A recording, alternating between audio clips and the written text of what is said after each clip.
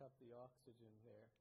And your heart then pumps the blood through this device. It gets oxygenated and it returns to your veins. So it's a pumpless artificial lung, which is a unique device that allows you to oxygenate and remove carbon dioxide, perform the function of a lung in a much more simplified and less expensive way, really, than the pump systems.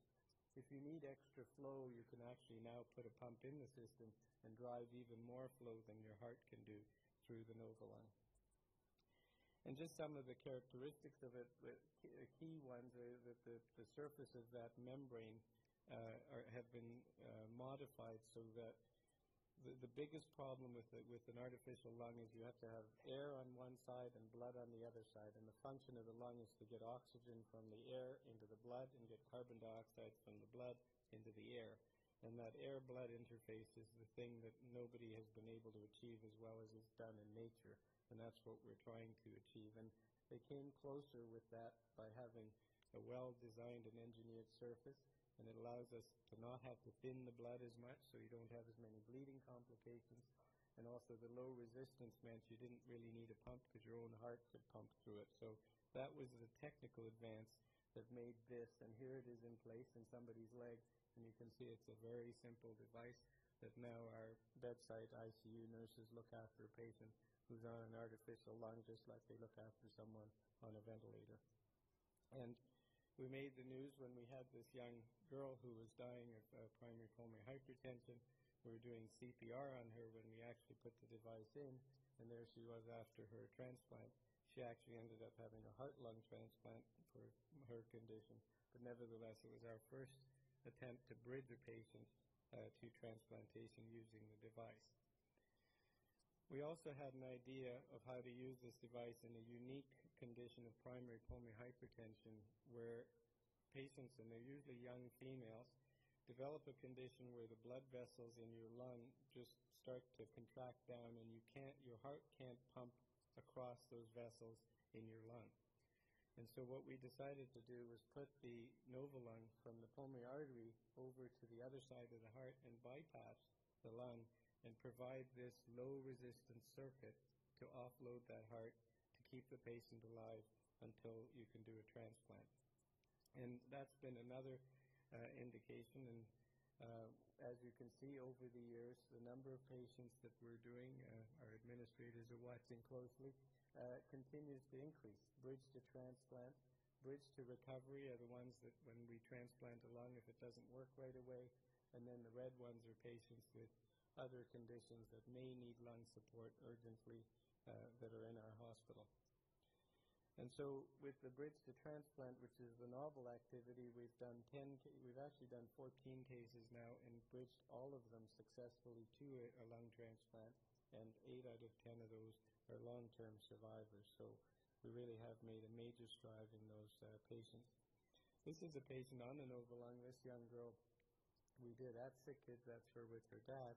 And again, we were doing CPR on her as the team, Mark DePerot and myself, in the middle of the night. We're installing the Novolung, and 2 days later, she's off the ventilator, eating, talking, and sitting in the intensive care unit.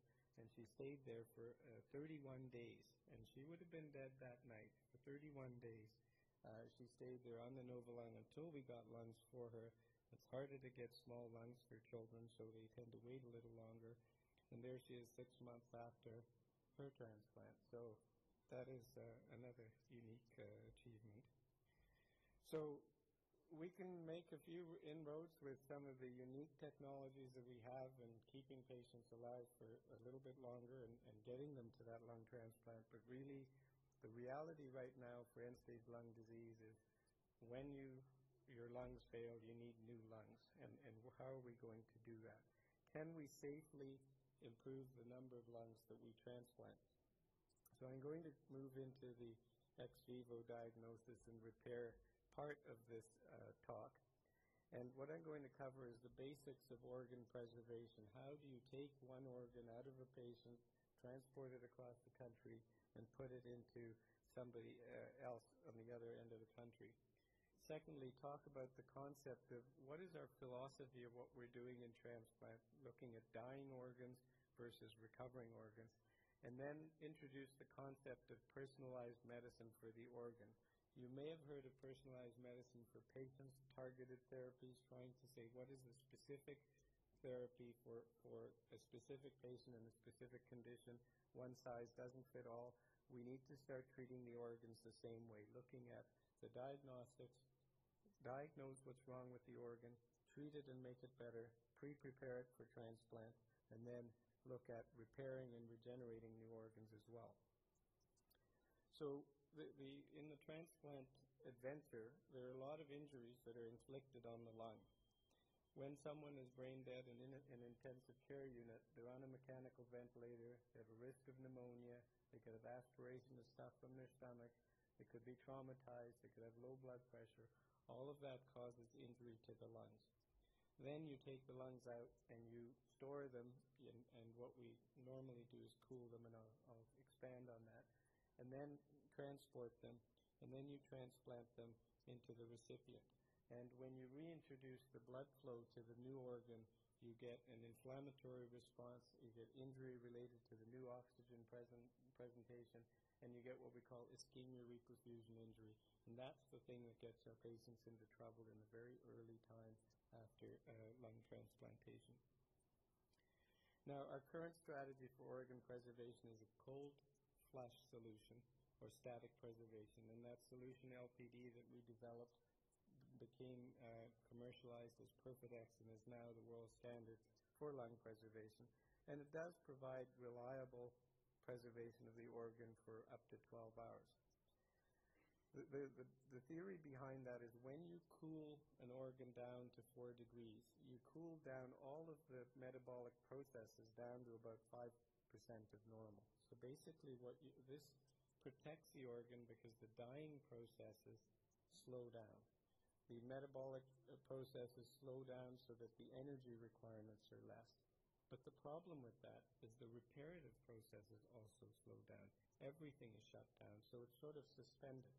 So while you prevent, our philosophy has been to slow down dying and rush like crazy to get the lung transplanted, we've sort of taken a different tack and saying, well, if we had a way that instead of looking at slowing down the lung, we could actually have it so that it could work and start to make it better, maybe we can achieve better results. So the first problem is our focus has been on slowing down the process of death rather than facilitating recovery.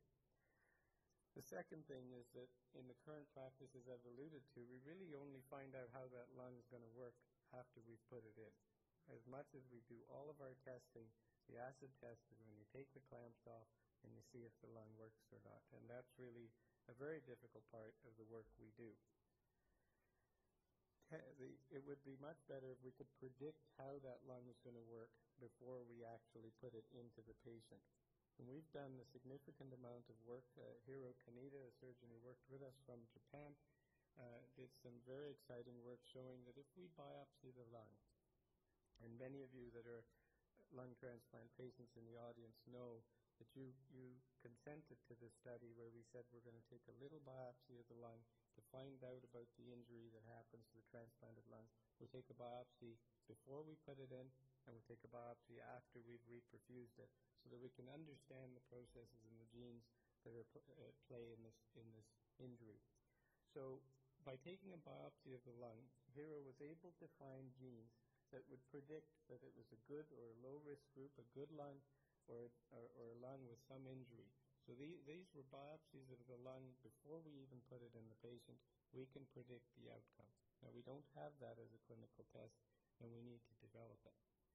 This slide here is a microarray where we use the gene chip, where you can have 30,000 genes on one chip, and each little green line or red line is the gene level. Green is down-regulated genes and that are turned off. Red is genes that are turned on. And what we've done now is we found out 120 genes that give us an important message that when we looked at the lungs that we transplanted, and then we analyzed them this way, this test was able to tell us that the lungs with this pattern had patients that would do poorly.